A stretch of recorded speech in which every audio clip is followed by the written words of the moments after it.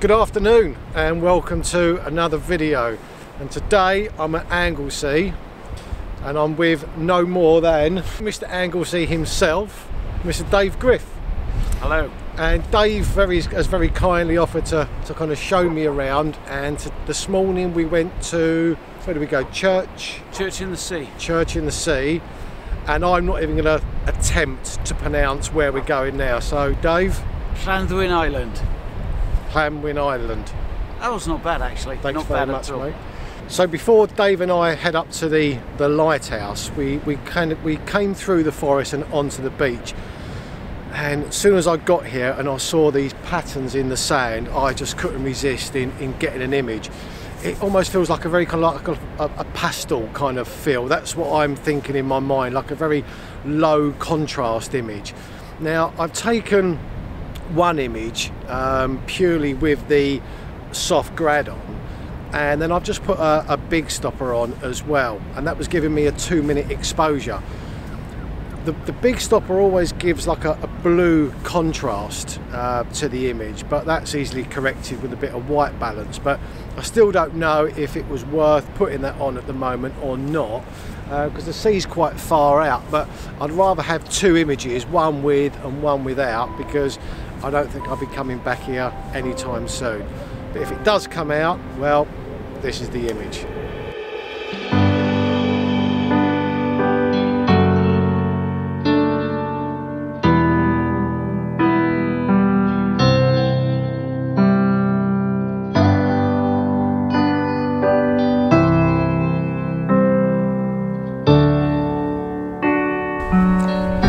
This place is just incredible, it really is. Now, I still can't remember where I am, to be honest with you, but you heard it earlier and I'll put that link up to it there. But I've seen this image before with the lighthouse, so I do recognise that image, but I didn't realise there was so much else around here actually.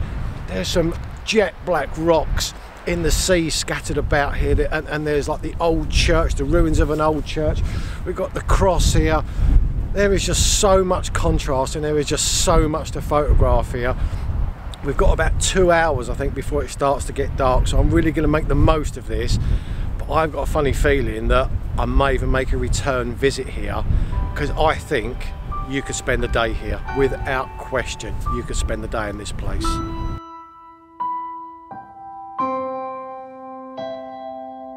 Well, even if you didn't realise, you know, kind of how well something's photographed, you can always tell by the landscape. And the reason I'm crouching down is because I've angled the camera down so I can get all of this in here, because everywhere else is like beautiful green grass, but here you can tell where it's been totally worn away by probably thousands of photographers all wanting this shot.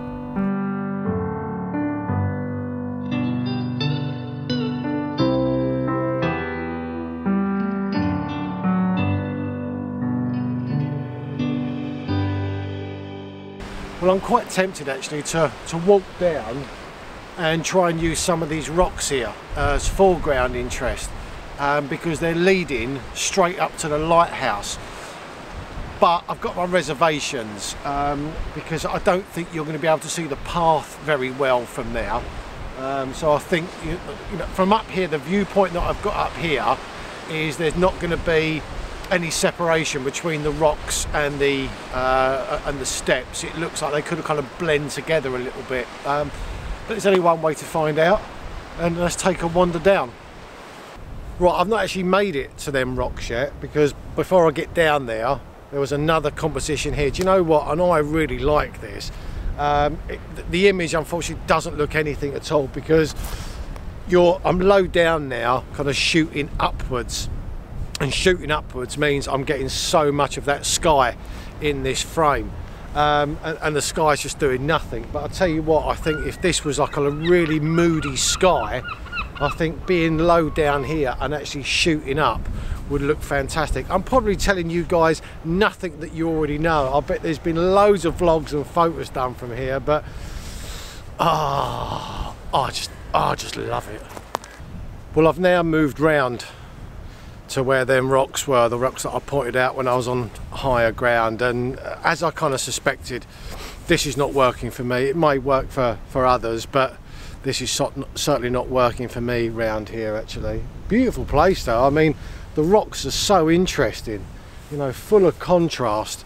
But yeah, with the lighthouse being the and the stairs really kind of coming down being the main focal point in this image, yeah, down here it's not emphasizing that staircase enough. Well, I think I really need to curb my excitement now. I'm just blown away by this place. I really am, and I feel like I'm rushed now because I kind of feel that, you know, kind of keep looking at my watch and thinking, oh, we've got what we got now. We've probably got about an hour tops before we start losing the light, and I just don't know where to go because there is just kind of so much that you want to explore and find a composition. But I think, you know, if I'm lucky, to be honest with you, I think I may get one more shot tonight, you know, two if I'm very lucky, but they're quite a way apart, these things. So it's a toss-up now. Where do I go? Do I go back onto the beach? Do I go up to the old church? But you know what, I think with them mountains the way they are, with the cloud that's rolling across the top, I think the obvious choice at the moment is to go and photograph that small lighthouse. Right, so I'm contradicting myself slightly here. When I was over at the other lighthouse, I did say that I liked the composition, but I didn't want to shoot it because I was low down looking up at a big expanse of grey sky. Now the composition that I've got here is exactly that. The only difference is the lighthouse here is very close to me. So I do think that the sky won't look as bad in this image. That's what I'm hoping for anyway. Now I've got the 24 to 105 on, and I can get everything in at 24mm, but it just looks tight, and I just don't want to get home and think, oh, it just needed a little bit more breathing space. So I'm going to put the 21mm on, which will give me that breathing space, and I can crop it to suit. And what I'm thinking at the moment is black and white, but don't hold me to that.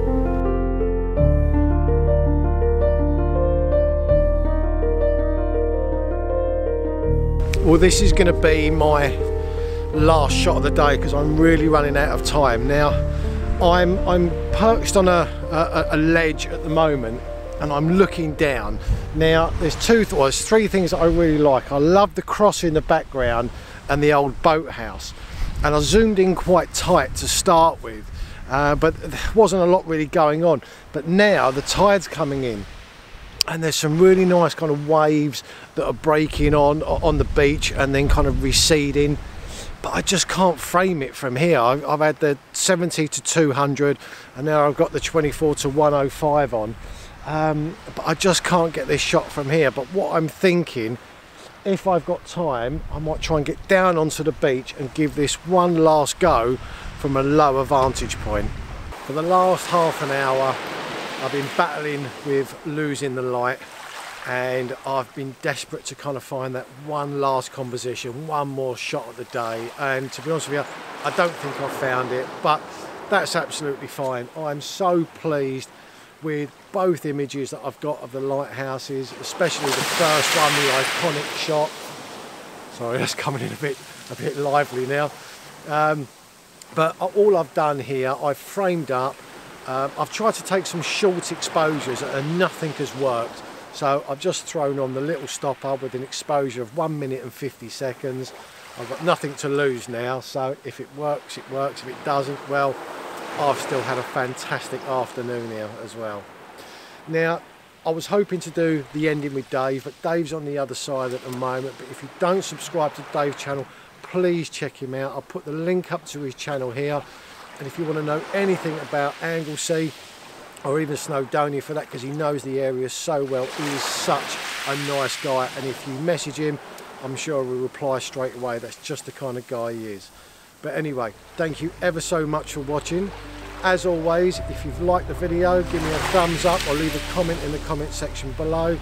Until next week, see ya.